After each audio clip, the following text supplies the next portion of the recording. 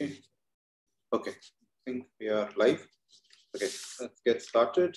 Continue our discussion on expansion.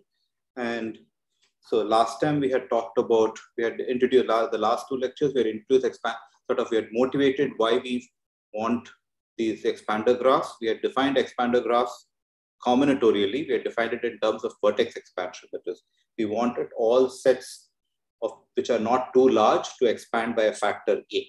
That is, the neighborhood of every small size set should be large enough. This was a vertex expansion. This is what we call vertex expansion. And we saw that it has, such graphs do exist. In fact, they're abundant. Most graphs, deregular graphs, are vertex expanders. Then we also saw that these graphs are very useful. For example, they help in reducing error in RP algorithms, randomized, one-sided error, randomized polynomial time algorithms. You could reduce them to any delta as long as the delta is inverse polynomial without paying an extra random bit. Sort of did this. That is, they run the RP algorithm in the following sense. Instead of just picking a random, imagine a super explicit vertex expander on the set of random coins, and pick a random coin at random, pick a set of coins at random, pick a random string, pick a uniformly random string, and then instead of just running the algorithm on that particular string, run on all strings in the T neighborhood around this. And this let us, and this showed that this invariably, this ball will escape any small size set. That's why it's called the hitting set. It will always escape. It will, with a very, not always, with very high probability, it will escape. The probability that it will lie fully in a set of size at most half will be 1 over 8 to the T. Shown this about expansion. But what we wanted to now spend is, can we construct such graphs? And vertex expansion, the definition is a nice definition. We had an application of it, but it's not a very analytic quantity to work with. It sort of states the very description of the property states for every set of size at most k. Now, how do you check this? You have to go over all sets of size k. This is a very, and the number of sets of size k is exponentially large. It's not an easy property to check. So what we want is another property of the graph, which is easy to check, such that if the graph satisfies that property, it implies vertex expansion. So we want sort of an analytic property of the graph, which will certify vertex expansion is true. And what we will see today, the focus of today's lecture will be fully to see that the spectrum of the graph, in particular, what is called the absolute second eigenvalue of the graph, is such an analytic property. If the second eigenvalue of the graph is small, absolute second eigenvalue of the graph is small, then the graph will be a vertex expander. This will be, it will take us the whole lecture to do this, but this will be the theme of the lecture. This will be an analytic quantity that captures vertex expansion. So, and this is how we're going to define spectral expansion. So for that, so today is going to be expansion in terms of spectrum of what we call the normalized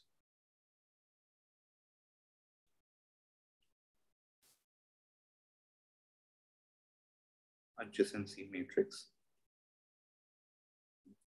So before I even come to the definition of what spectral expansion, we'll spend a quick primer on what things we need from linear algebra, because I'm not going to, but for one theorem called the spectral theorem, I won't assume anything from linear algebra. I'll state whatever we state, either I'll state it explicitly or we'll prove it along the way. So I'll have a short primer on linear algebra, and then we'll get on to the spectral definition.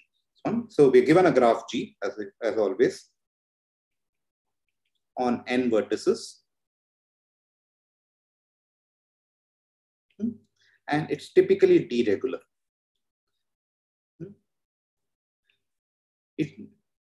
So all the expanders graphs that we'll talk about will be deregular graphs. They'll have a constant degree D. But what I'm going to say today will not, it will be more general than that. For all the proofs, we'll assume it's deregular and do it, but every single statement it actually will be true even for the non-regular case. And somehow I find it actually convenient to work in a non-regular case. And that's A will be the what's called the adjacency matrix of the graph. What is A? So A is some matrix from R of V cross B, so that AUV is 1 if UV is an edge and 0 otherwise. Notice that A is a symmetric matrix.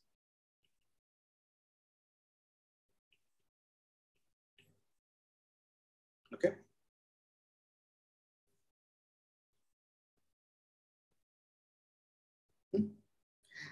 What we'll actually be working with is not the adjacency matrix, but we'll work with a related matrix, which is the normalized adjacency matrix. We'll work with what is M, which is the normalized, sometimes called the normalized adjacency matrix.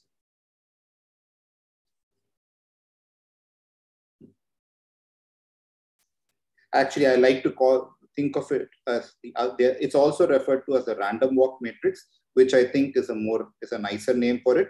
And we'll see in a few minutes why it is actually called the random walk matrix.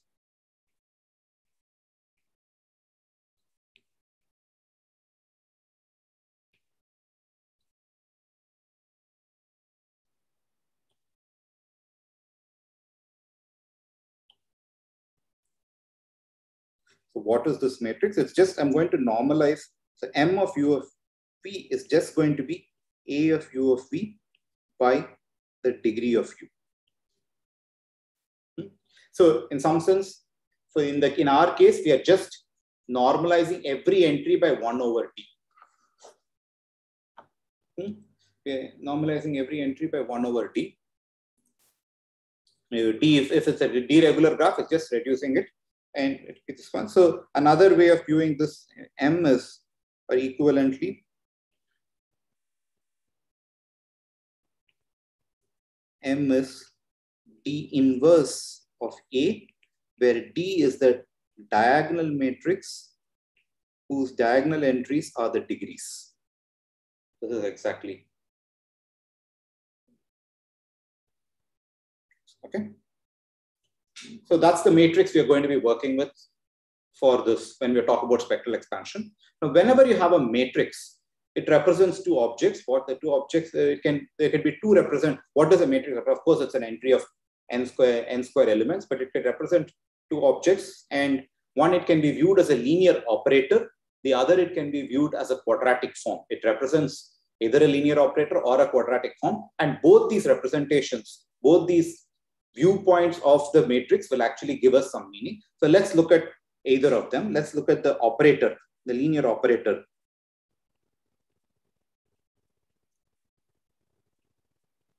Viewpoint first. So linear operator is, we can view, given a matrix of this form, it defines a map. It defines a linear map from RV to RV. In particular, take any F in RV, it will map it to MF. More precisely what's happening, MF. So F is some function in RV. F is some vector in RV. By the way, so one thing that you will do towards this course is all vectors will be column vectors.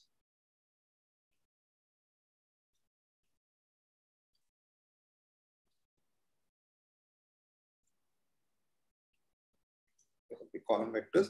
So what is MF? MF is also another vector. Let's look at what is MF of V. This is by definition, you go over all V, MUV, FV. That's the matrix multiplication, matrix vector multiplication. This one. Now, let's look at what is this operator doing. At least in our specific case, MUV. So let's stare at this matrix M, this one. This matrix, notice the way we had defined it, this is a row stochastic matrix. What do I mean? Every row sums to 1.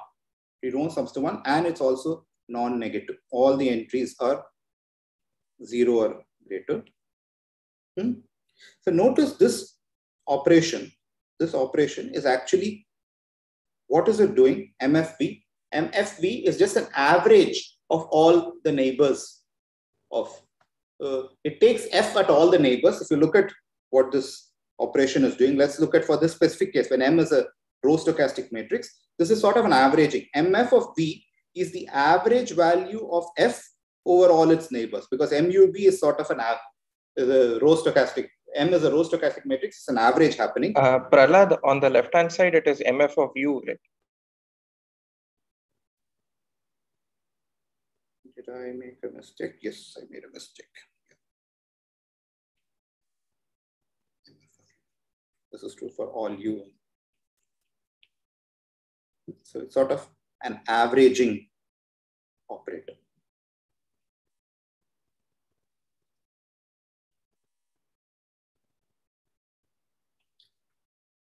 And from this, it must be clear that if you take the all ones operator, if you take the all ones function, that's actually M1 of that is 1.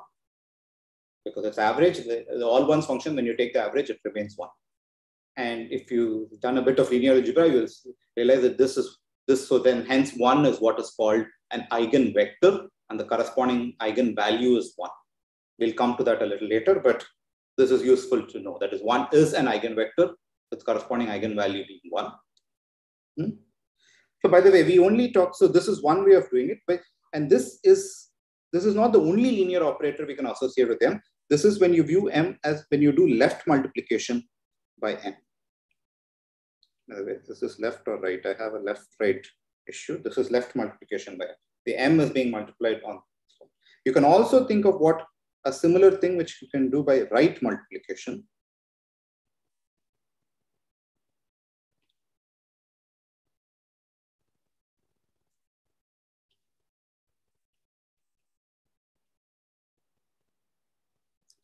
That is, you take a vector, let P be a vector in RV, and map P transpose to P transpose M, or equivalently P to M transpose. That's right multiplication by the matrix, or left multiplication by the transpose of the matrix. And let's see what is this object doing. What is M transpose P of U? This is by the same definition, it's M transpose UV P of V. Let's go back to this one. This is V. This is MVU PV. So it will be convenient to write this as PV MVU. Now let's stare at this equation. Let's stare at this equation a little bit.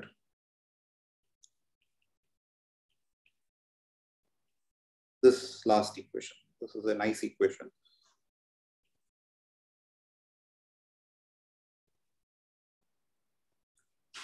Let's stare it. Left, I want to say that this is a slightly different operation from left multiplication. Left multiplication was an averaging operation. What is right? This is a row. It's a symmetric matrix M. Therefore, in our case, they are both the same, but I want to actually give it, that has a meaning, this has a meaning. These are two different meanings, and I want to keep these meanings separate. In the case of symmetric matrices, these two meanings happen to be the same, but it's actually worthwhile to keep these two meanings as different meanings. Now, let's look at what's happening over here. Let's look at what's happening.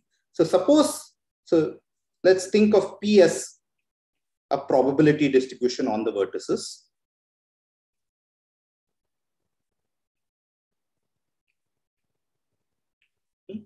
So P is a probability distribution on vertices. You start with a probability distribution, then you take a step according to this row stochastic matrix. MTP is the subsequent distribution. Therefore, this is representing, in some sense, the random walk specified by the matrix. Specified by matrix. And what is the random walks? At any neighbor, if you are at a particular vertex, you go to a neighboring vertex with probability proportional to pick an edge going out of it equally at random and go to one of these. This is the random walk. That's fine. So the random, if you are in a particular vertex, you go to a neighbor with probability proportional to 1 over the degree of the current. This one. In a symmetric graph, this is exactly 1 over d everywhere. But in a regular graph, this is the case. But this need not be the case. But always MTP represents this sort of random walk. So right multiplication. So left multiplication is this averaging operator, whereas the right multiplication is thought of representing the random walk. Represents a random walk.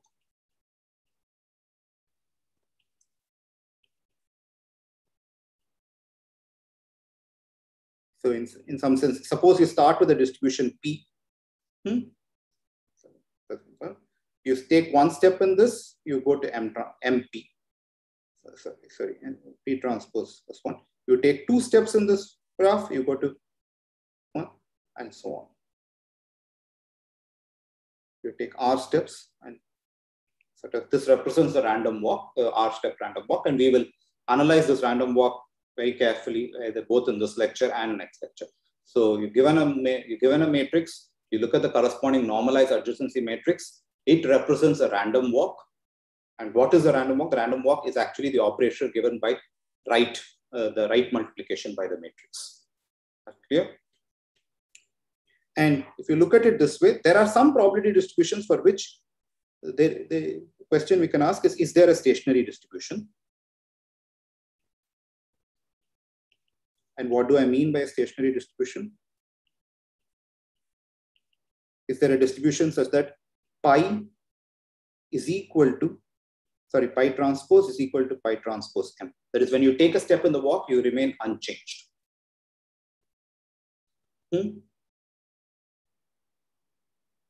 Now, suppose the graph was deregular. What is the candidate stationary distribution? Is there a stationary distribution? Yeah, there's a uniform distribution. Yeah, and is it clear that the uniform distribution satisfies this? Everybody by that. So I want to, what Abhishek is stating the following is, if G is deregular, then the uniform distribution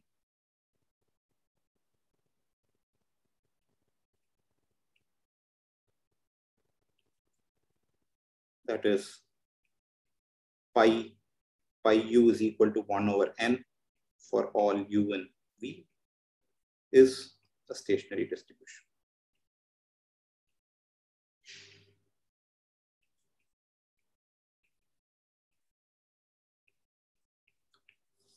And this should not be hard to see. This just follows from, if you stare at this green equation, this is what exactly random walk is doing for us.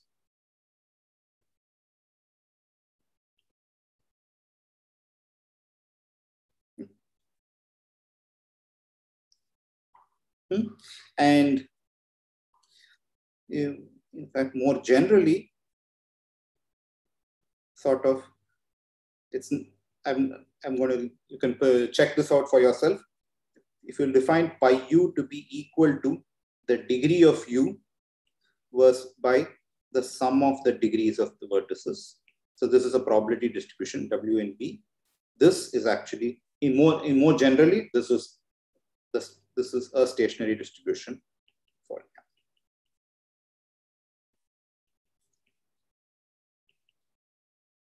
This will satisfy that pi transpose M is equal to pi. That is, check this out.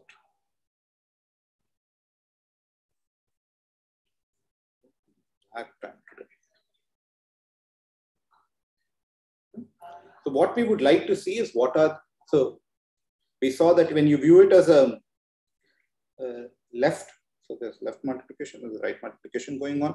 These are the same with respect to if the graph is deregular, but it need not be the same. And there's a reason I would like to keep these two as two different objects. The graph is regular, these happen to be the exact same object. We like to keep it this way. And we saw that left multiplication corresponds to sort of averaging it's an averaging operator. Left multiplication is sort of represents the random walk matrix, random walk on the graph.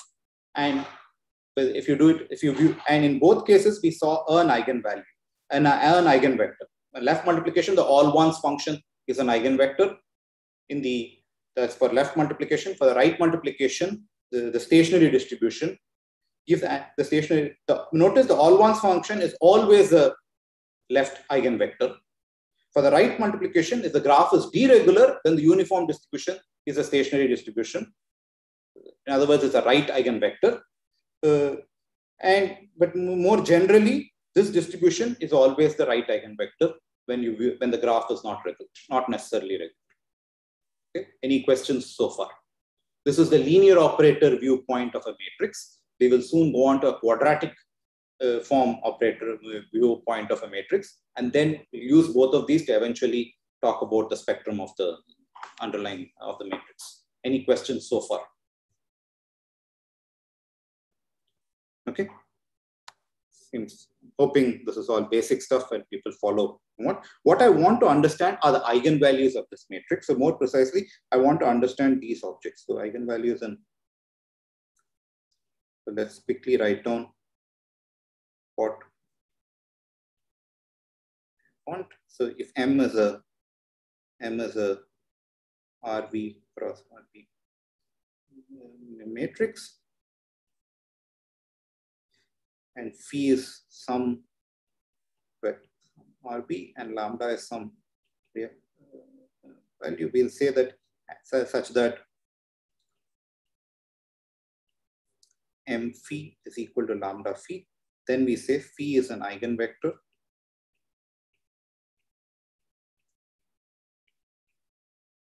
with eigenvalue lambda. What we have seen is the matrices which we have, when a matrix arises from a random walk on a given graph, it does have an eigenvector. That's what we have seen. What we'll shortly see is actually it not only has an eigenvector, it has a full eigenspectrum. But for that, let's wait. I'm going to go to the other viewpoint. I'm going to the viewpoint of a quadratic form of the matrix. This treatment is slightly different from what's the treatment given by Salil in his book. I sort of prefer this treatment, so let's go ahead with this. It'll take me a little longer, but somehow I prefer doing it this quadratic form. So for this, first we'll define an inner product on the space. Inner product is just some function from RV cross RV to R, which is bilinear and has the property that FF is 0 if and only if F itself is the all zero function. Here. So what the way is inner products. One is a standard dot product, which you have seen is an inner product. What I'm going to do is actually work with a slightly different inner product for when we talk about eigenvalues. It will be the inner product, the following inner product. I'm going to define to give me, so let F and G be two functions in two vectors in RV. The inner product of G, this inner product will be based on U. I'm going to use the stationary distribution. It's going to be the following inner product: summation pi U F U G. It's almost the same dot product which we do, except that we have scaled. In the case of the deregular case, we just scaled it down by 1 over d the entire time. So this is in some sense, it's the expected value of Fu Gu when I pick U at random from V, but according to the distribution. I think in the definition of inner product, you also need to insist that f dot f is non-negative always. Yeah, I would need to do it because I'm doing it on this. I'll have to define. Yeah, because I'm doing it on the reals, I'll have to do this. Even in complex, I think you have to say that. I have to say that. Okay. Yeah, because I want it to be a norm, so I want f dot f is non-negative always. Rather, let me state it this way. That is f dot f is non-negative and is equal to 0 if f is 0. It's always non-negative and it's equal to 0 if f is 0. Yeah, and even in the definition of eigenvalue, I think one needs to say that there is a non-zero vector whose scale is that guy. Otherwise, 0 always becomes an eigenvalue.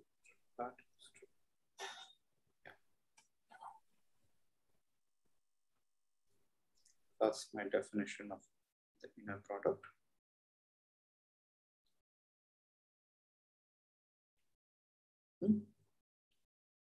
Now, we'll associate a quadratic form .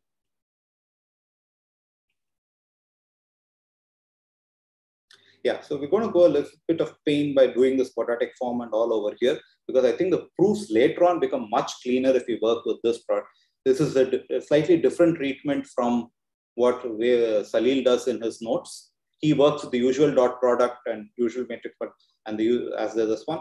I prefer this because later on the proofs become cleaner. There are no 1 over n or 1 over square root n terms that float around. So it's an initial pain, but once we accept this notation, it will take us about half an hour to get accustomed to this notation. The rest of the proofs are going to be fairly cleaner later on. So this is sort of what where I'm going to deviate. Otherwise, the proofs, what I do and what Salil has in his notes are identical. But for this fact that we are going to work with this inner product rather than the usual inner product. So quadratic form associated with M. This is what I want to.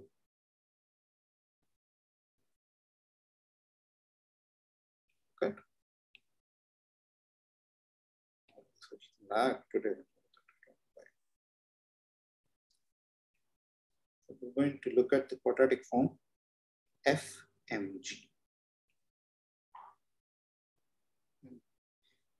So I forget to put pi, but in the inner product, I will subscript it by pi. But whenever we talk about an underlying random walk or a graph, the inner product will always be this inner product. It won't be that usual dot product. So let's see what this quadratic form looks like. By definition, this quadratic form is expected value of u of fu mgu. But what is this? This is further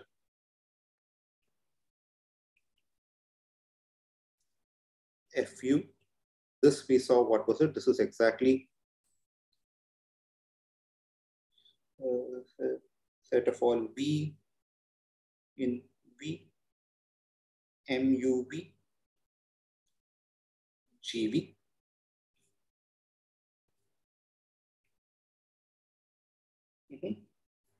So what is this? This is expected value of u pi in b summation b in b mub fu gv. Now, let's look at what is this object. What is MUV? MUV what is it? It represents a random walk. It is given that you are in U, what is the probability that you go to V? This was what MUV represented. What MUV represented. So if you stare at this carefully, this is exactly this is exactly pick a edge UV at random, completely from the uniform distribution of FU, GV.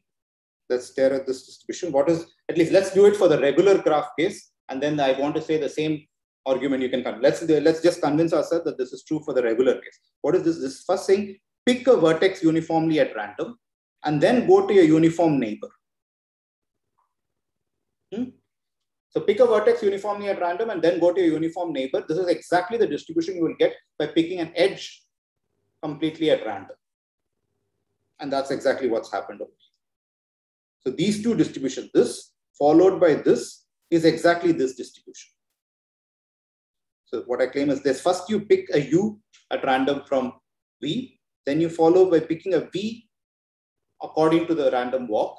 This is exactly the distribution of picking an edge at random. It's obvious, it's evident from if the graph is deregular, but just write it down and check that even if the graph is not deregular, it's exactly the same. The reason for bringing this pi inner product was not the pi inner product to work with the normalized adjacency matrix was precisely to make this operation nice out. Okay. So this quadratic form which I want to work has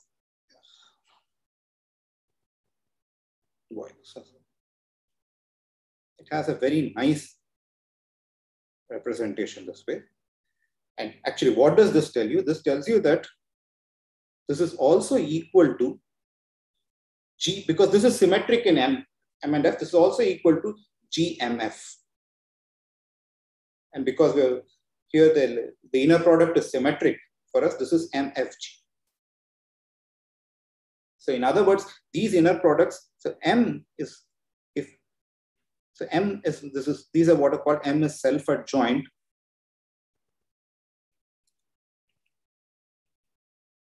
with respect to this inner product.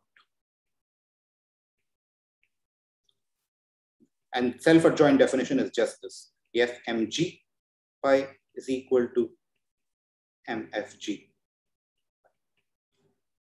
And such matrices have the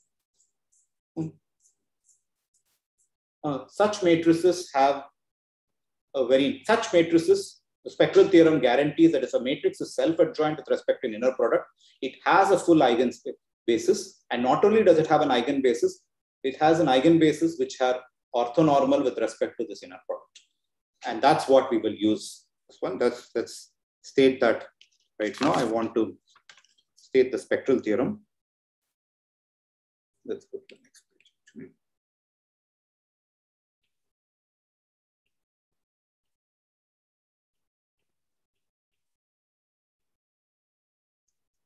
So let M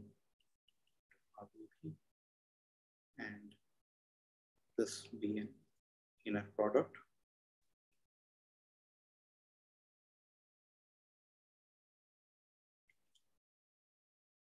Such that M is self-adjoint.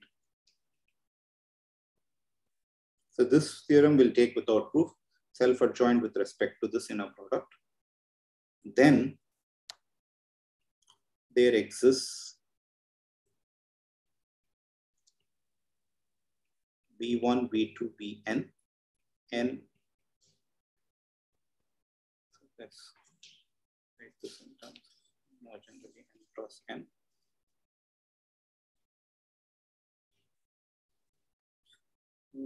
And corresponding lambda 1, lambda 2, lambda n in R, such that the following are true. 1, for all I, M Vi is equal to lambda Vi, lambda I Vi.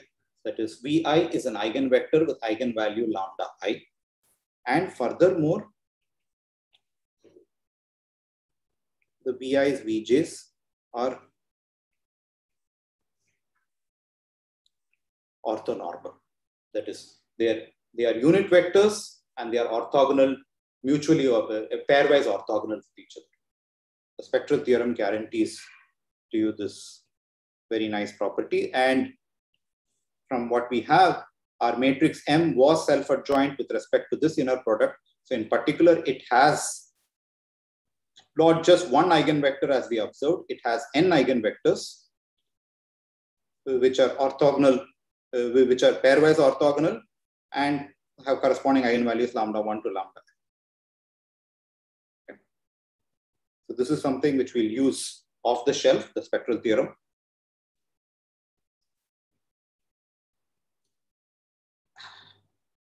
Hence, M, our matrix M, that is the random walk matrix,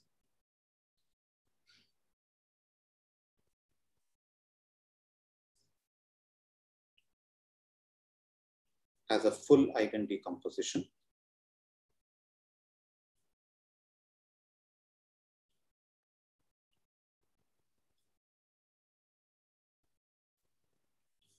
an orthonormal eigenvalue. It has an eiffel basis. And it's not hard to see that all the eigenvalues. So I would like to know what are these eigenvectors and eigenvalues for it. We certainly saw one, the all ones function is an eigenvector with corresponding eigenvalue 1. Now, M was an averaging operator. The left multiplication by M was an averaging operator. Therefore, there cannot be any eigenvector larger than whose absolute value is larger than 1. So it's easy to see. It's an easy remark. A couple of things that you see is we already saw that M1 is 1. That is M1 is an eigenvector with eigenvalue 1. The all ones is an eigenvector with eigenvalue. That's this remark we already saw. The other remark is because M is an averaging operator.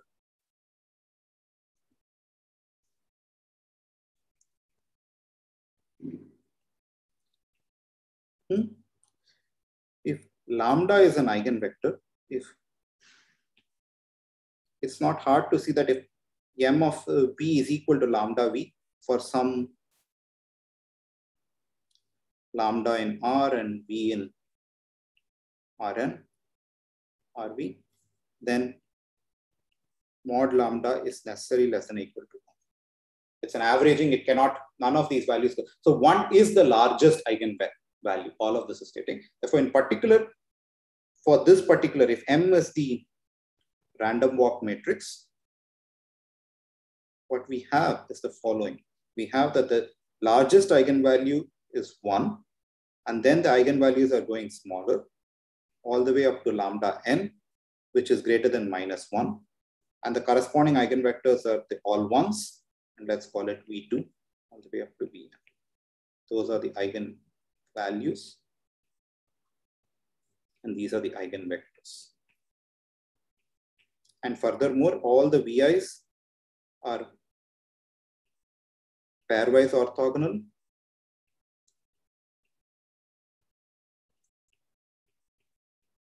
And also, they are orthogonal to the all ones. Okay. This is something which we will have in. Okay. So the spectral theorem guarantees to us this object. Now, what do we want to say? Well, I haven't yet, all of this was to define spectral expansion. So let's look at the eigenspectrum, the eigenspectrum of the random walk. So we saw, what we're seeing is it lies between -1 and 1. So this is where lambda 1 is, and the others, there's lambda 2 somewhere here, lambda 3, and all the way up to lambda n. Okay. Now we're going to define what's called the spectral gap of a random walk. The spectral gap is this, the maximum of this distance.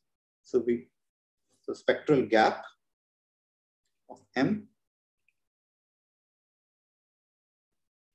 is how far, is there another eigenvalue which also has absolute value 1? If not, how far? If then the spectral gap is 0. If not, the gap between that other eigenvalue and 1 is what we'll refer to as spectral gap. The spectral gap is the minimum of 1 minus lambda 2.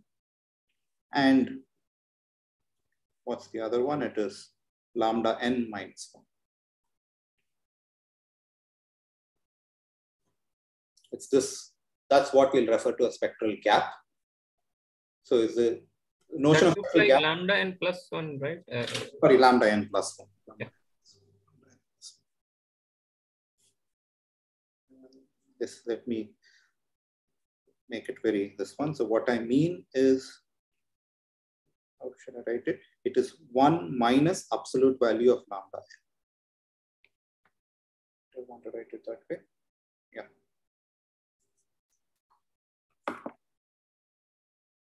This could, yeah. Okay. So this is what we'll call a spectral gap. And the larger the spectral gap, we call a graph. This will be the analytic property that we care about. We'll show shortly. By the end of today's lecture, we'll show that this property captures expansion.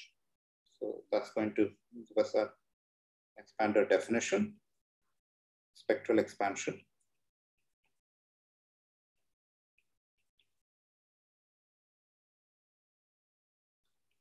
So a graph G, VE on n vertices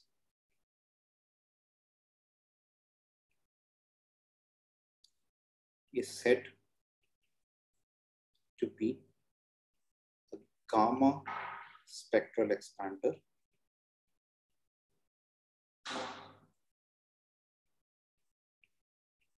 if the spectral gap of the associated random walk matrix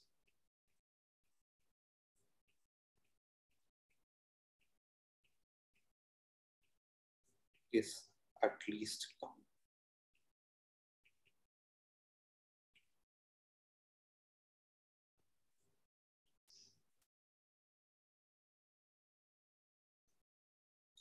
So the larger the spectral gap, we'll say the graph has better expansion and better spectral expansion.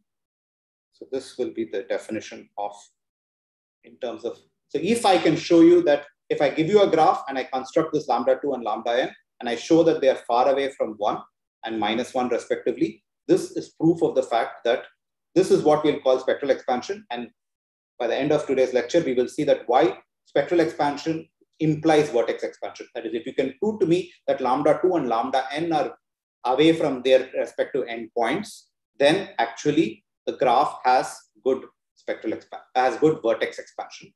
And we'll state the converse. That is, in fact, if a graph has vertex expansion, then it also has good spectral expansion. That we will not prove, and we won't need that direction for this course, but that's also a true thing. So let's stare at this definition. Do you follow this definition?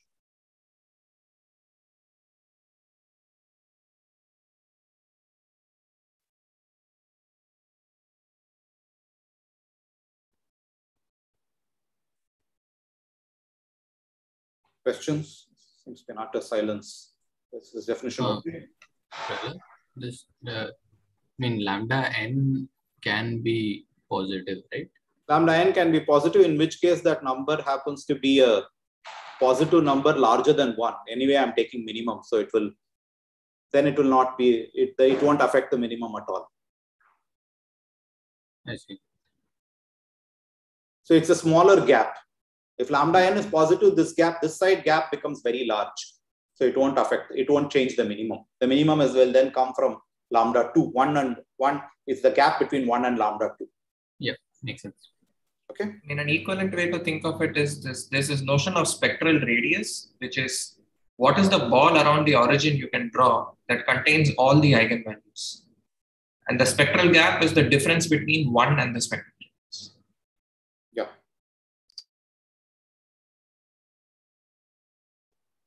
No, what's the, once again, spectral radius is what? Look at the ball around the origin that contains all the eigenvalues. Oh, okay. All the ignore eigenvalues, one. but Yeah, ignore the trivial eigenvalue, which is the one eigenvalue. That is this, or rather, ignore the eigenvalue corresponding to the eigenvector, which is uniform. Yeah. Like if there are other eigenvectors which also have eigenvalue 1, then the spectral gap is 0. Because there are non-trivial eigenvalues that seem to be sitting there. Yeah, this is why I don't like lambda g, the notation which Salil uses, because that is for the spectral radius, which is 1.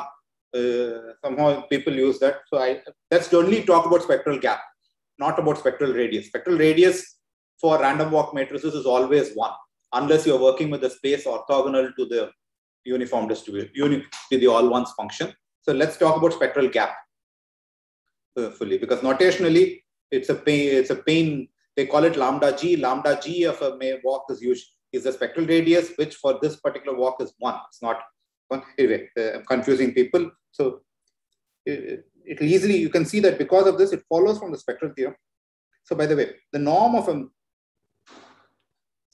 vector f, the 2 norm of a vector is just this object. to be sometimes more, to make it more explicit, I will actually write this. So index this with pi, just to show that this 2 norm is being taken with respect to this pi inner product. It's not for the arbitrary inner product. What it says is an equivalent gap, notion of spectral gap is the following. The spectral gap equivalently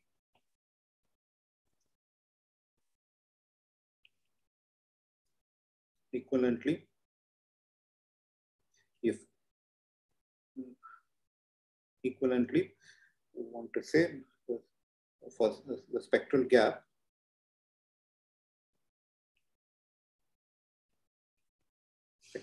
gamma of a matrix M is exactly the min over all f which are orthogonal to the all ones of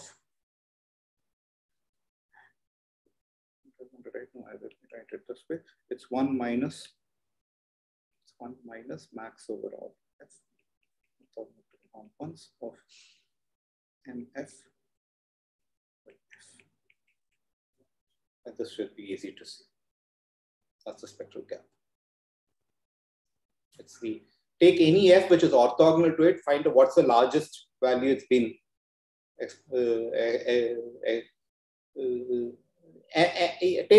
take f which is orthogonal to the all ones, expand it, and find out what what's this largest ratio. This ratio is 1 if f were the all ones vector.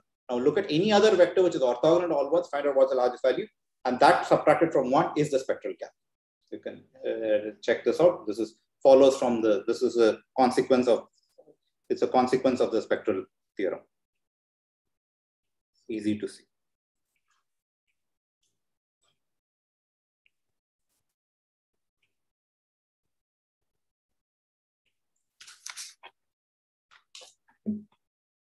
So is this okay so far? So what we will now do, all of this was to define the notion of spectral expansion in terms of this gap. It's in terms of the gap of the next largest eigenvalue after you take off the trivial eigenvalue. What's this one? How far is this one? How close is lambda 2 to 1, or how close lambda n is to -1? And I want to say that this closeness or this farthness is what determines the expansion of the graph. So next, what we will next see is how does spectral expansion relate to vertex expansion.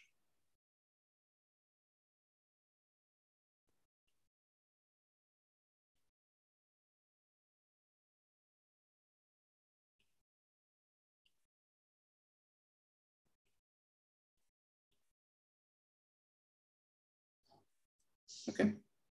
And prior to doing that, we'll actually we'll do what's called the expander mixing lemma. We'll prove the expander mixing lemma because that will come useful in proving this direction. So we prove what's quite a popular, this is actually a very powerful tool.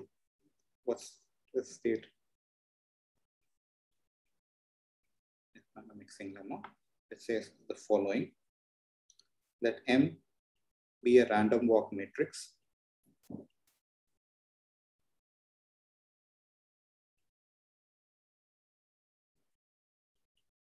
with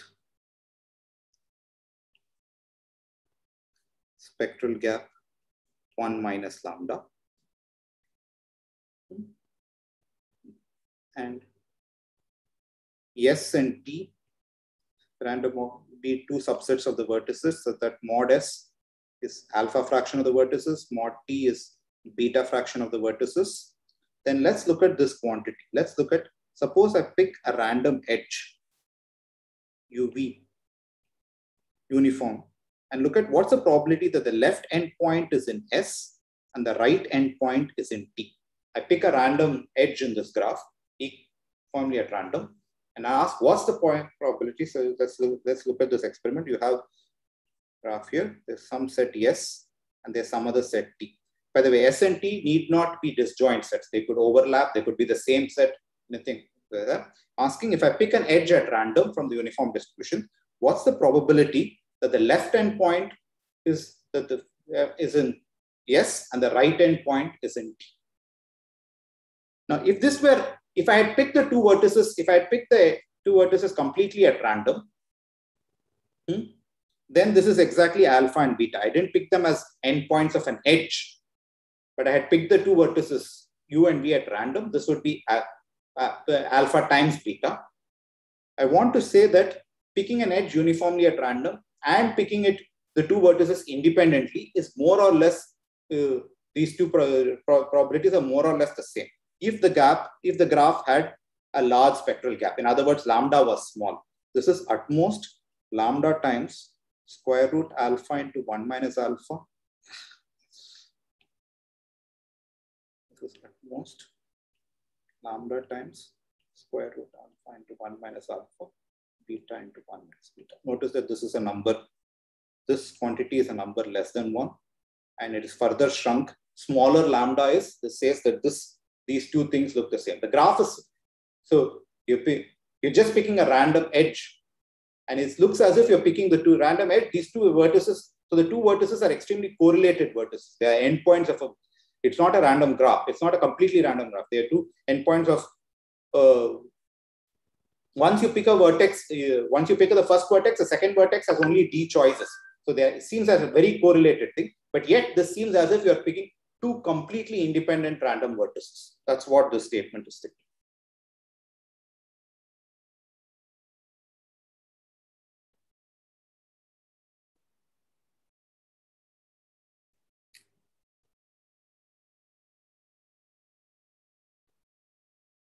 It's a statement of the expander mixing lemma. Okay. By the way, this quantity, usually it's a weaker statement is what is said. They just say this is less than or equal to lambda square root alpha beta. They drop the 1 minus alpha, 1 minus beta because this is what is called expander mixing lemma. EML, and it's a very powerful tool to know if you know the underlying random walk matrix has a spectral gap. It's something very powerful to know. Is the statement clear? And we just proved this to be an immediate consequence of the definition of spectral gap. Any questions on the statement of the EML? So I just want to run a sanity check. Can I do that? Sure. So, okay. So let's say I just take S as a singleton and T as a singleton. Yes. There is no edge between them. Yeah. So can we just see what happens? What does this say in that case? So the point is you could have done even more. You could have taken S and T to be such that T to be, we will in fact do this shortly. Right, yes. T to be something which is exactly the vertices minus the neighborhood of S. Yes. We will do this shortly, but let's look at your particular example. S to be a singleton, T to be a singleton, and these two vertices, S to be a singleton set, Y to be S and T to be singleton sets, which don't correspond to the endpoints of an edge. Therefore, this quantity is certainly 0. Yes. This is 1 by n square. Yeah, exactly 1 by n square. Exactly 1 by n square.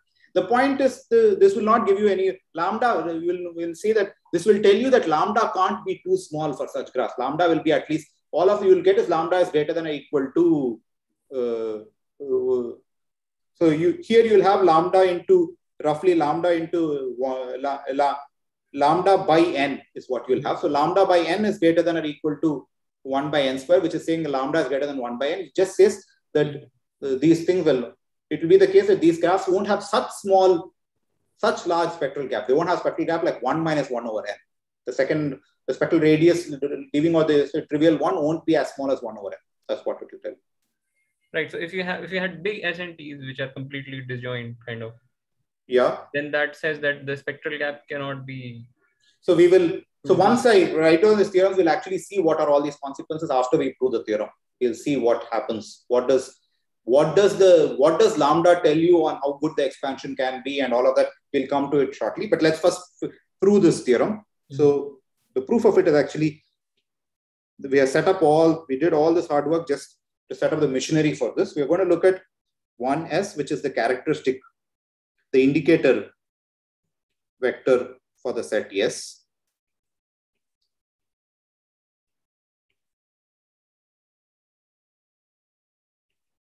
So 1s of any vertex u is exactly 1 if u is in the S.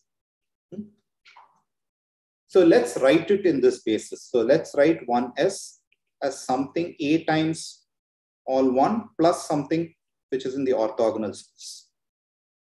Let's write it this basis. You can write expand it fully, but I'm just writing it as the all 1s vector plus something.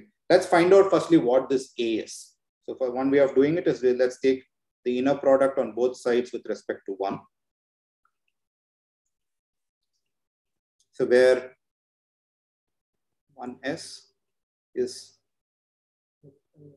orthogonal to the all 1s. This is right. Let's writing it this way. So the next term when I take inner product is 0. That is, what do we get here? Here you'll get alpha times, this will be alpha equals A. Therefore, A is alpha. Hence, we have that 1s is actually alpha times 1 plus something in the orthogonal complement. Similarly, 1t is beta times 1 plus 1 something in the orthogonal complement. Now, what is the probability that we want to do? We want to try and, if you pick an edge at random, edge UV at random, ask U is in S, V is in T. Notice the notation we set up, this is exactly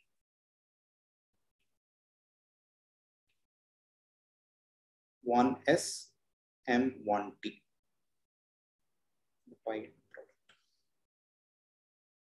Notice this is, if we recall the quadratic form had this feature. FMG was exactly expected value of UV, FUGV. Therefore, the FUGV, if F is the indicator function, this will turn on only when U is in S and V is in T. And so that's exactly the probability that we care for. This is exactly the, so writing this. So now we can expand this out. I'm going to write this as alpha times 1 plus 1s perp m into beta times 1 plus 1t perp by inner product. Let's open this out. So this is alpha beta 1 1, the inner product 1 1, plus alpha into the inner product between 1 and m1t perp plus beta times the inner product between 1s perp and m1 plus 1s perp m times 1t. I just opened things out. Now what do we know? This, the first quantity, this is 1. The inner product between 1 and 1, the way we define. So this is just alpha beta. What about this?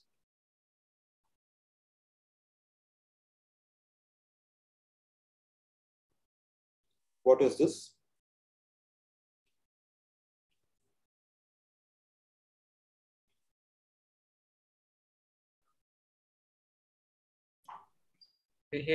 Actually, before that, let us see what is this.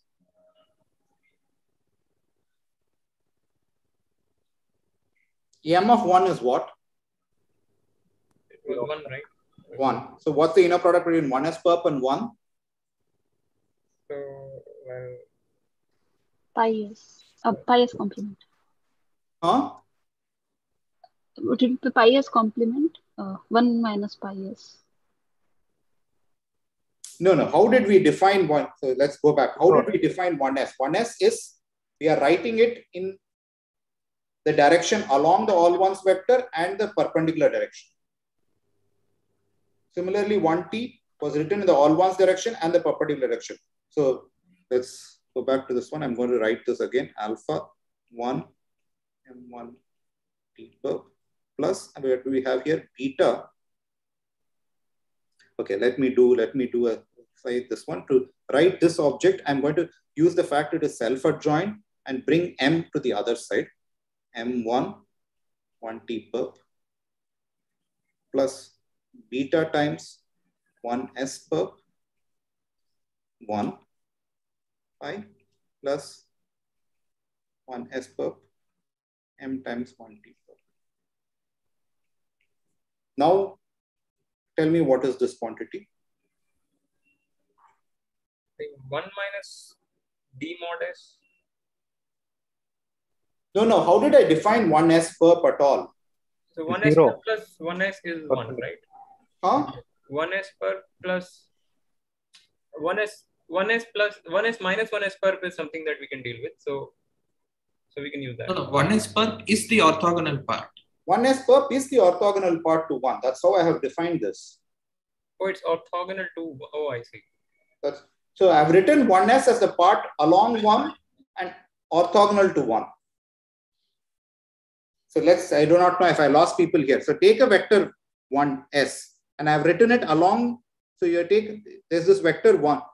There's this vector 1s. I've written it along the one direction, and so there's this vector 1s somehow over there. I've written it firstly along the one direction. This is a component along 1, and this is the orthogonal component. I'm decomposing this that way. So this is 1s.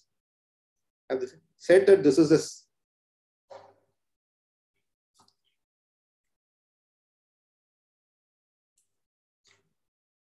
So it's the component along 1. So it's some scaling of the all ones vector plus the orthogonal part. And then we asked, what scaling is it? That scaling happened to be exactly the size of alpha, the size of the set A. Therefore, this was the key fact I want to get over here.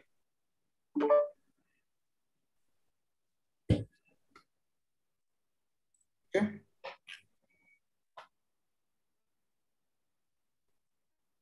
Have I lost people completely over here or what? You ask questions. RP is saying your orthogonality was actually correct this time in the picture. So he limits that. Yeah. At this point, I don't want to put orthogonality that way. Blasphemous even by my standards. But anyway, no, I'm a bit more concerned if people have lost me. So whatever it may be. I mean, I don't know if it helps to sort of think of we know that the set of eigenvalues form a basis, which is this V1, which is basically another name for the all ones vector, V2, V3, all the way till Vn. And all we are doing is writing 1s as some linear combination of these. Whatever was the component of V1, that is only this A times 1. Everything else is something that we are clubbing into 1s per.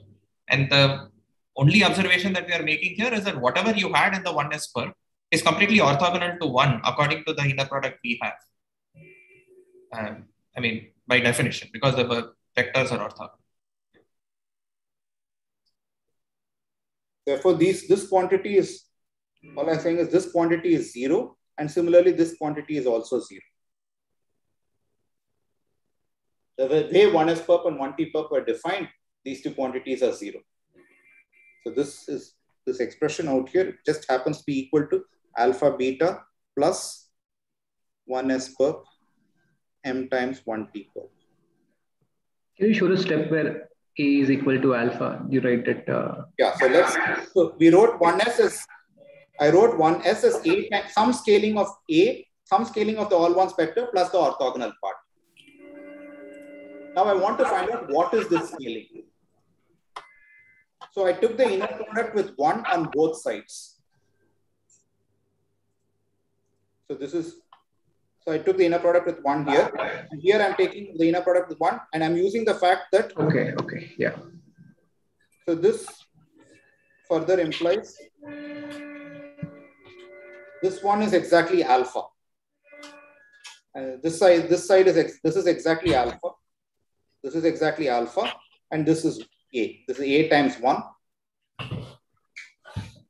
Hence, A is equal to alpha.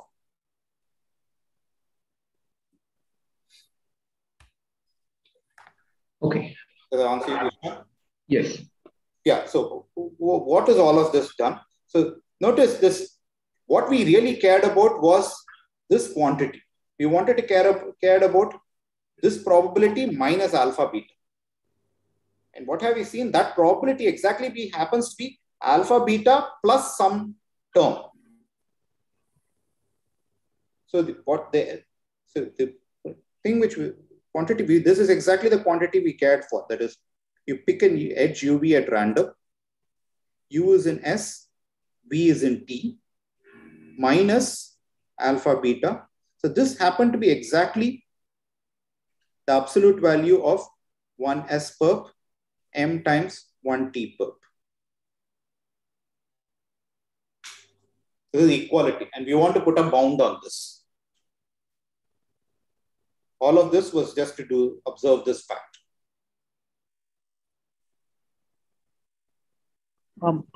I have a question. So Sure. in the equation which you showed, like alpha equal to A.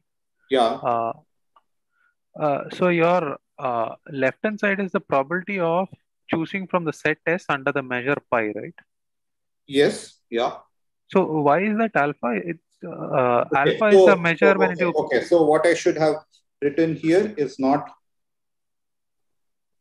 So pi of S is alpha, and pi of T is beta.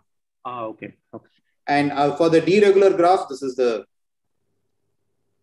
In the case of d-regular graph, the size of the set is the measure. Okay. Wrong. Yeah, you're right. You're right. Thanks for pointing that out. Yeah. What I meant was the measure of S in this set is alpha, and the measure of the set T under the pi distribution is beta. Okay. But now, okay, this is where what Abhishek said, I need Cauchy-Schwarz for the inner product. So this is at most the norm of 1S perp times the norm of M times 1T perp. Fine. Now, this is the first one, I'll retain it as is. The second one, like both of them are two norms, like with respect to pi. Both of them are two norms with respect to pi. This is the pi inner product, therefore all plus one. So this is exactly lambda times 1. This is the definition of the spectral gap. Now let's look at what is 1S perp. So it's 2 norm. So what did we have? Let's look at. So I want to know, I want to ask this question. What is 1S perp 2 norm? So what do we know? We know 1 is equal to 1S is equal to alpha times 1 plus 1S perp. Pythagoras theorem will tell you that 1S perp 2 norm square is alpha 1 2 norm square plus 1S perp 2 norm square. That's Pythagoras theorem. What is this quantity? Let's look at each one of them. This is 1S. This is alpha square 1, 1. And this is the quantity. You missed a perp. Sorry, I missed a perp. What is this? 1S.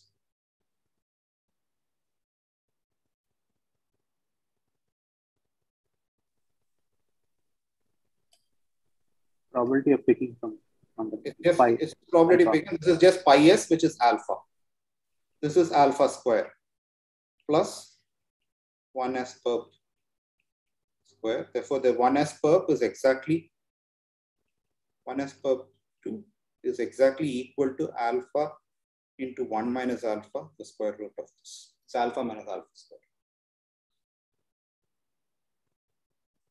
Yeah, so the error term, the absolute value of the difference, we saw that it was less than or equal to lambda times 1S perp 2 pi times 1T perp 2 pi. This is equal to square root of alpha 1 minus alpha beta 1 minus beta.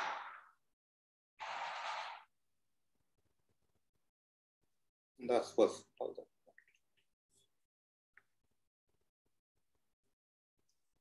Okay.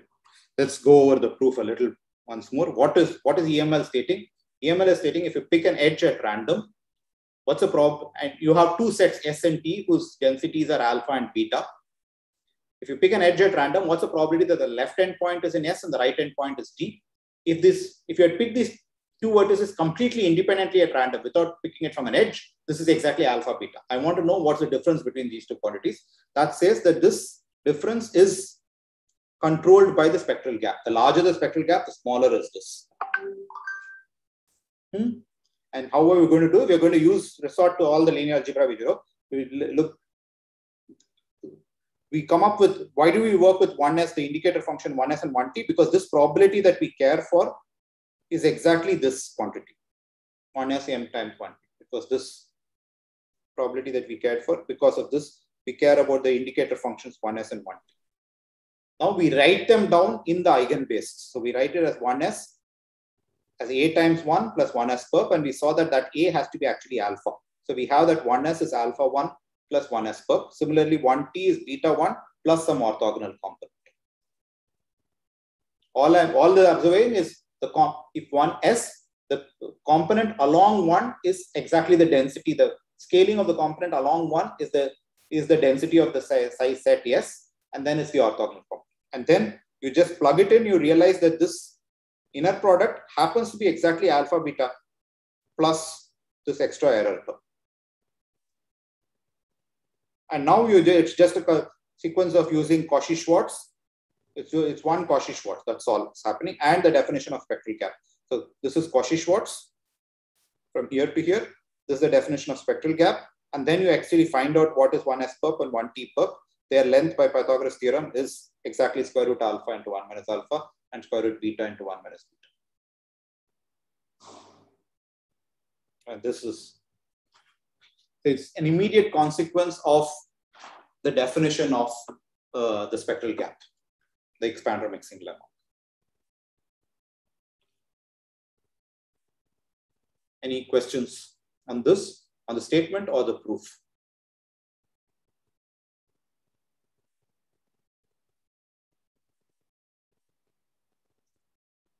Okay, that's fine.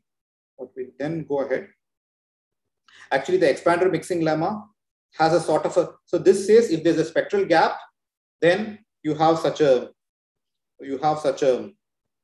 then these two quantities are very close to each other. Then these two quantities are, the error term is only so much.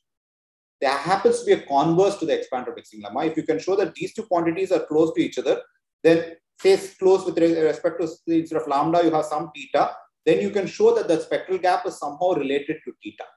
You can, that is, the expander mixing lemma has a partial converse to it. We will not need this, but there actually exists a partial converse. That is, there is a partial converse.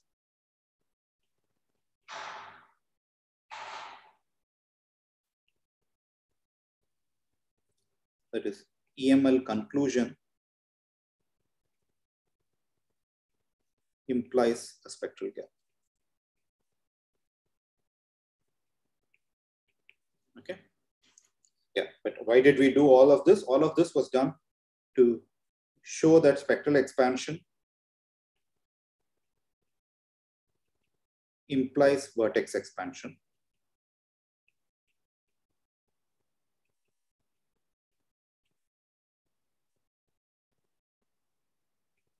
So how do we show that? We want to take a set S and we want to find out how large is its neighborhood N of S. Recall this was our, that was the vertex expansion. We want to find out S in terms of N of S. So I'm going to apply this statement. So let's S be this one. Let T be the vertex minus N of S.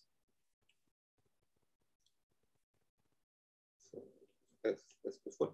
Once again, so S is such that pi of S is alpha. And let's look at the neighborhood of S, and let's say pi of neighborhood of S. I want to show that this is also large. Let that be beta. Let that be beta. I need to show beta is large in terms of this one, but we're going to use the expander mixing lemma. I'll apply to B minus N of S. This is sort of the thing which Abhishek was looking at. So notice now I'll apply EML.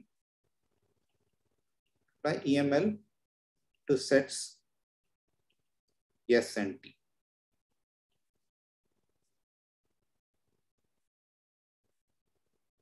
So I'm going to write this probability. I pick a UV random from head. U is in S, P is in T, minus alpha times, here it's 1 minus beta. It's less than or equal to lambda into square root alpha minus 1 minus alpha, beta into 1 minus beta.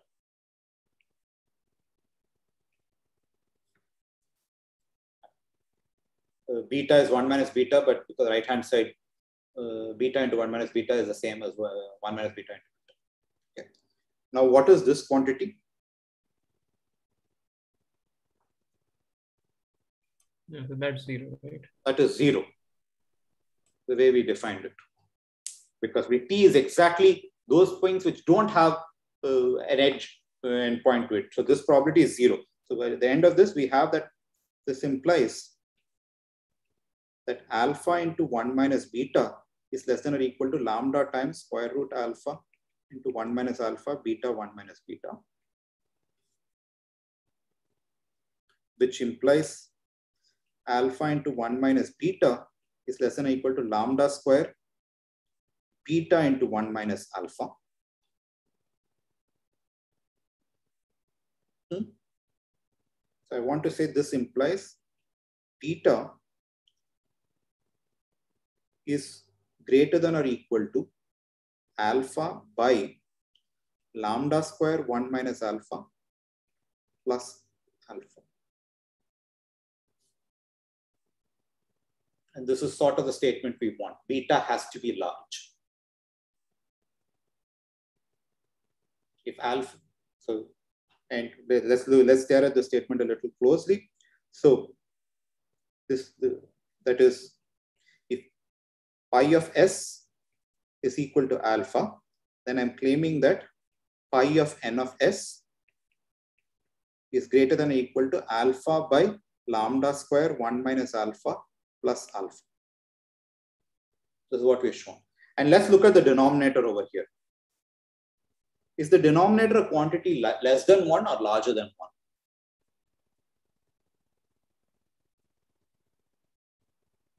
It's less than 1. Why is it less than 1? Because 1 minus alpha is positive. Yeah, so 1 minus alpha and alpha, if you sum them up, they are 1. But lambda square, if the graph has spectral gap, lambda square is strictly away, it's not 1. It's a number smaller than 1. Therefore, now it's your 1 minus alpha plus alpha is not something. So this number is smaller than 1. So in particular, it says that this ratio is something strictly larger than alpha.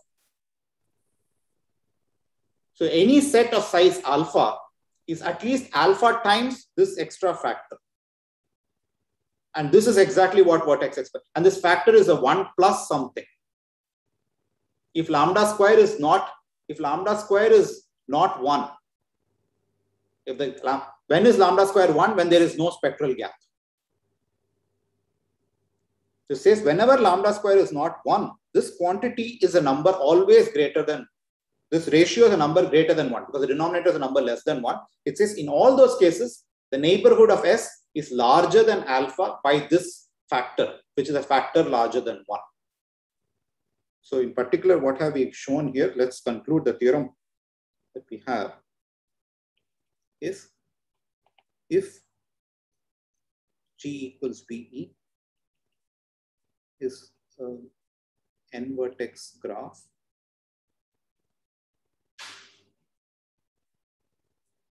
with spectral gap gamma equals 1 minus lambda, then for all sets yes of size at most, and let me make it a T regular graph. This statement is what we proved is more general, but let's make it T regular of size at most rho n. N of S is at least size of S by, so say lambda square 1 1 minus rho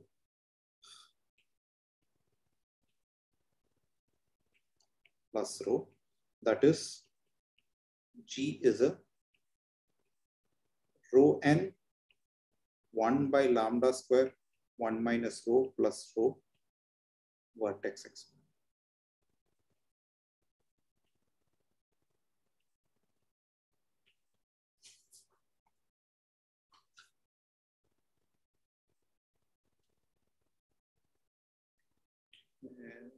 I want to stare at this a little more. So I want to write this quantity over here. Just let me do one more step. This quantity over here is also alpha times, the denominator can be written as alpha into 1 minus lambda square plus lambda square.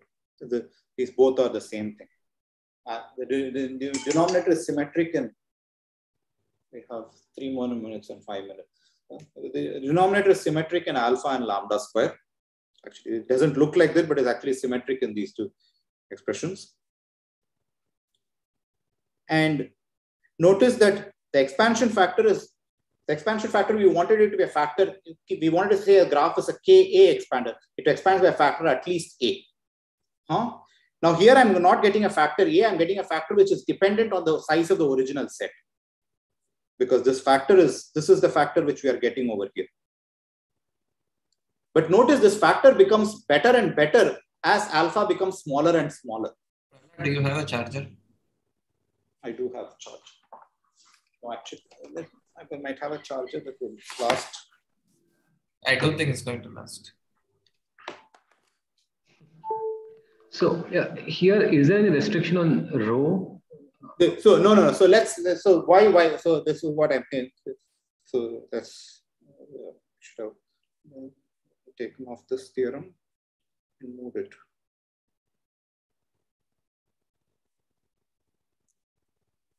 Here. So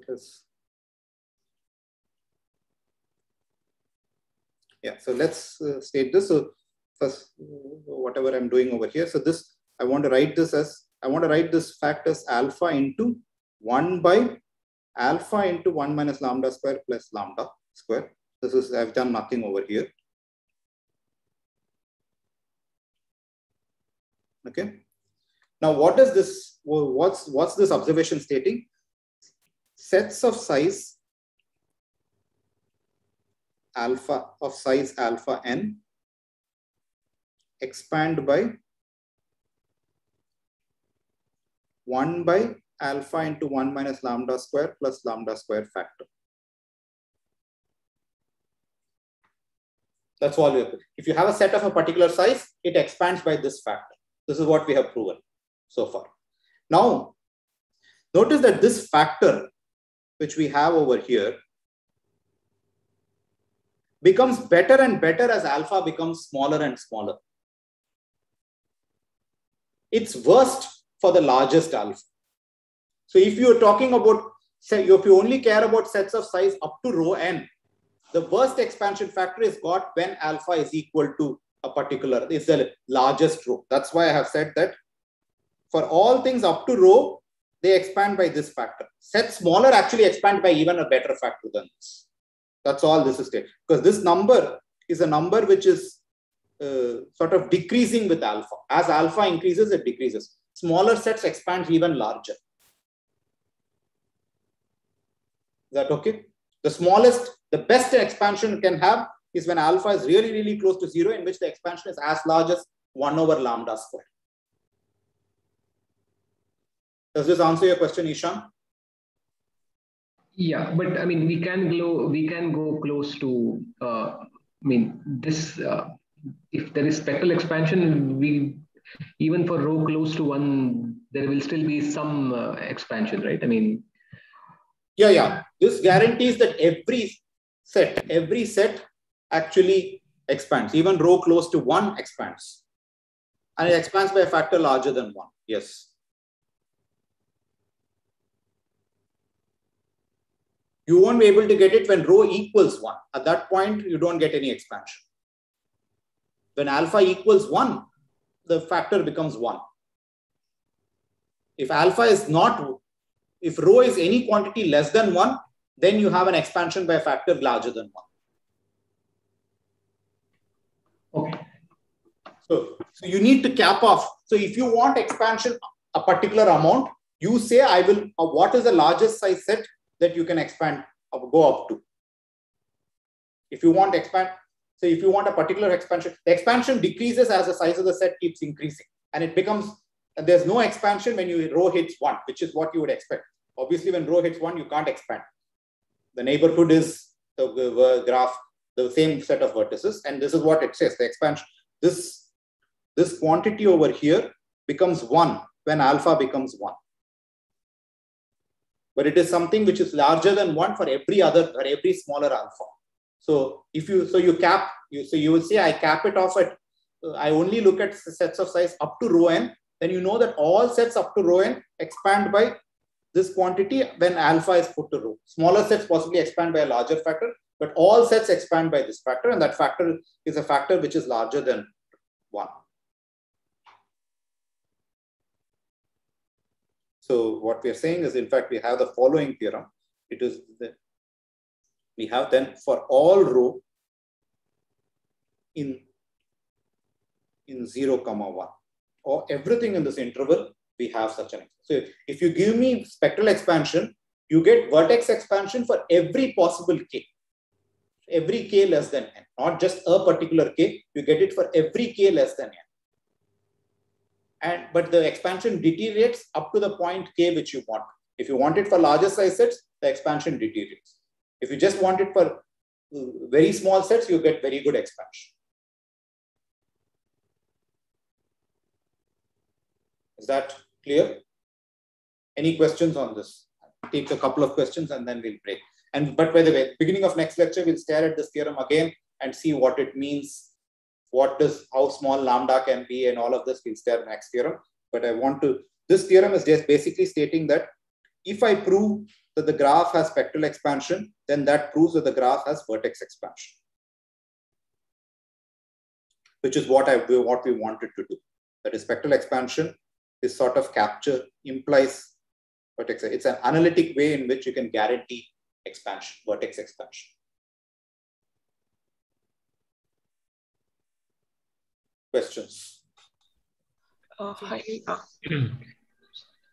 Neha? Okay, yeah, so let me ask. So I was wondering, is there any intuitive way to expect why second eigenvalue should be so related to expansion in this random walk over the graph? Yeah, so what it so happens is,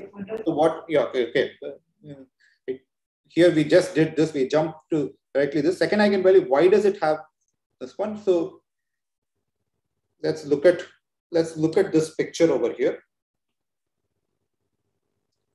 This picture over here. Now let's look at what are graphs that are not expanding. Certainly, if a graph is decomposed into multiple components, that's certainly a graph that doesn't expand. Because if you suppose a graph has 2 disconnected components, then this is a graph that does not expand at all. Because you take the smaller component, its neighborhood can never be larger than the size of its set. Okay. So let's look at things that are not. So that's an that's an example of a graph which does not expand. Now, what's another example of a graph that does not expand? A bipartite graph. A bipartite graph, if you have a bipartite graph, then if you take the smaller side, you take the smaller, rather the larger side, and you look at its neighborhood, obviously the neighborhood is no larger than the side you came from. So a bipartite graph is another expansion of a non-expanding graph. So certainly these graphs, bipartite graphs, disjoint graphs, cannot be expanding at all. Now, if you stare, we don't have time to spend on this. For a graph which has disconnected components, notice that what we have shown that there's irrespective, whichever graph we take, there's the largest eigenvector is sitting at 1. What you can show is, you can ask, there might be other eigenvalues also which sit at 1. What you can show is the number of eigenvalues that sit at 1 is exactly the number of components of the graph. If the graph had only 1 component, there will be exactly 1 eigenvalue here, and all the rest will be away. If the graph has 10 components, 10 disjoint components, there will be 10 eigenvalues of which have magnitude 1. Oh, so is it because like each component is like a Markov chain in itself? I mean, the graph is like states of a Markov chain, and each graph is a Markov chain in itself. Therefore, there is a distribution which is just take the stationary distribution on that graph and zero elsewhere. That is a that is a walk. Therefore, these are all eigen. In fact, these are orthogonal eigenvectors. They are all on disjoint supports. Right. Yeah. So if a graph is disjoint, lambda 2 will collapse to 1. And you can show the same thing. If a graph is bipartite, lambda n goes to -1. Oh. You will take a little bit of work, but you can write it down and show that lambda n will be equal to -1 if a graph is bipartite. Therefore, you must escape these two cases. You must certainly, lambda n cannot be -1, lambda 2 cannot be 1 if the graph has to be expanding. And what the whole theorem is stating, that once you just sort of move away from those both, there is some form of expansion. And the further you keep moving away, there is more and more expansion. That's what this whole thing is trying to say. You take off the two bottlenecks, which is the disjoint graphs and the bipartite graphs. You take off these two cases in which the case in which lambda 2 goes all the way to 1 or lambda n goes all the way to -1. You take off these two extremes. Then there is a gap always. And now you want to say whenever there is a gap, there is some expansion. And the larger the gap, there is more and more expansion. And that is substantiated by whatever we said so far. Okay, so I mean, is there a reference for these sort of things? Basically, it's like looking at a Markov chain from this linear algebraic point of view. What we will do next lecture, we will talk about the random walk, and we'll find out how the second eigenvalue will also tell how good the random walk mixes. That's what we'll be doing in the next lecture. So that will there. But all of what I said today and the next lecture, so there are multiple places. There's Jan Spielman's notes on spectral graph theory where he covers this. You can also just look at the four lectures I taught in the toolkit course, which spends a lot of time on what lambda 2 and lambda n mean in this one. Okay. Yeah. Thanks. Yeah. So the reason is, okay, if I had more time, I would have done this, is the two bottleneck things are the disjoint graphs, the bipartite graphs. And those are the cases when there is no gap. The disjoint graphs in which there's no gap between lambda 2 and 1.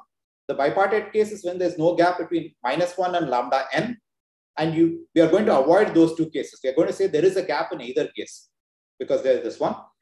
And what is this? This is just a robust version of that statement. It says that more the gap, more are you going to expand.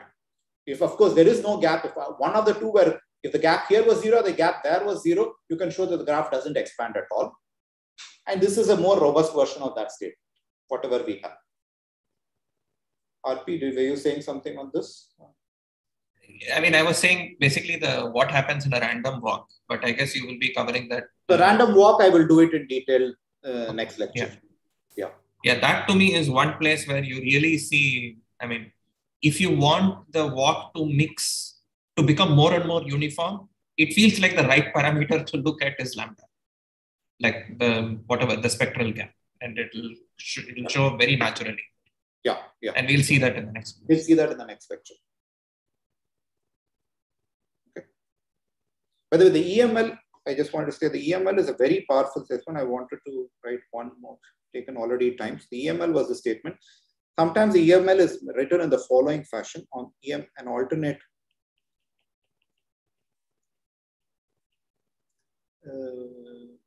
viewpoint of the EML. And this way is actually easier to remember for me. So let f and g be two functions on the set of vertices. And what I'm looking at is the expected value. If you pick an edge at random, you're looking at fu times gv minus mu of f. This is the expected value of f, expected value of g. This is at most lambda times square root lambda times the standard deviation of f, standard deviation of g, where means, standard deviation, everything is computed with respect to the distribution phi. That is, mu of f is expected value of f of u, u being coming from pi, and sigma f square is the variance, which is expected value of f square u, u coming from pi, minus expected value of fu, u coming from pi, whole square. So I find this form of the EML very convenient to use. It's actually, I have found it. And what we proved exactly proves exactly the statement.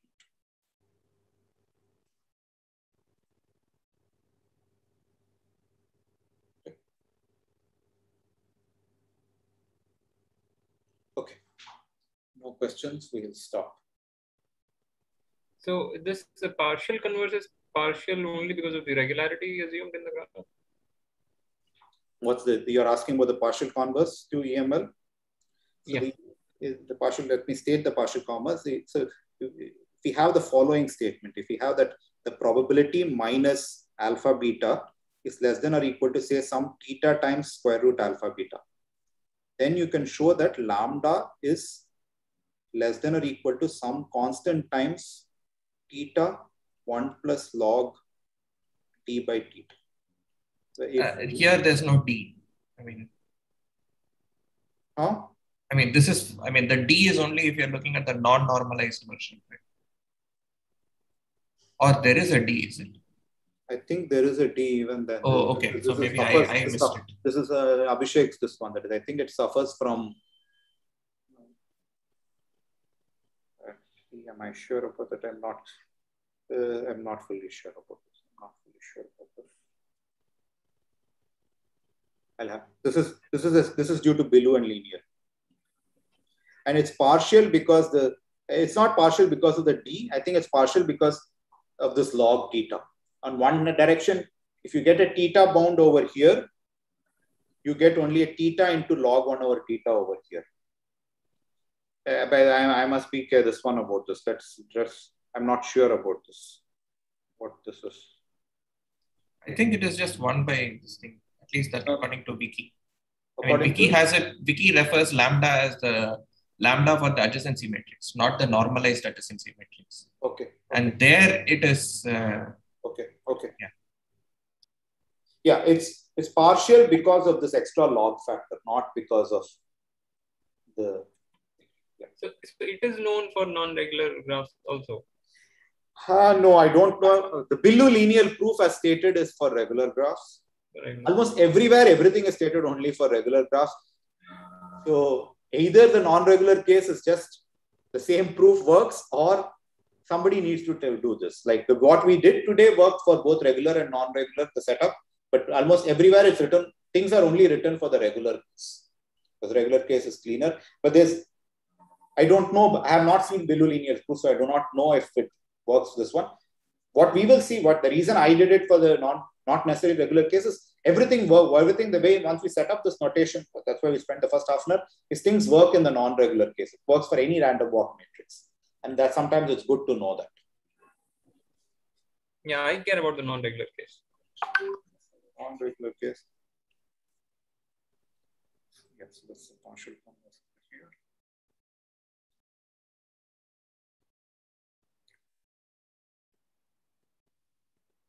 Let's get to Billu and linear. Billu and linear is actually quite an amazing paper to read, not just for this theorem, but there are lots of, it has a collection of results related to spectral graph theory, and all of them are extremely beautiful results. Okay, let's stop with this. I already exceeded by 15 minutes. And let's meet on Tuesday.